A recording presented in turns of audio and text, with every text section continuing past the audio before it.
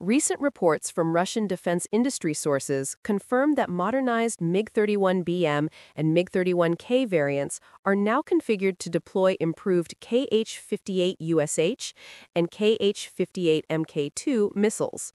These upgraded munitions are designed to locate and destroy radar and air defense systems operating in multiple frequency bands, giving the MiG-31 a critical role in neutralizing NATO-supplied defense networks near the Ukrainian front and the Arctic region. The kh58 series, originally developed during the Cold War, has been modernized with enhanced guidance systems, digital seekers, and longer engagement ranges exceeding 250 kilometers. When launched from high altitude and at supersonic speeds of the MiG-31, these missiles can strike radar sites before defensive countermeasures are activated.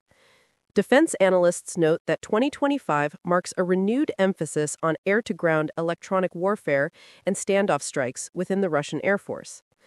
This trend parallels the continued deployment of MiG-31K variants armed with kh-47 M2 Kinjal hypersonic missiles, which are capable of deep strike operations against hardened or strategic targets.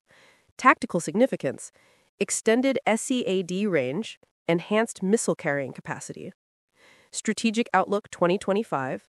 The modernization aligns with Russia's broader strategy of long-range precision warfare, where platforms like the MiG-31 act as both high-altitude missile carriers and electronic countermeasure enablers.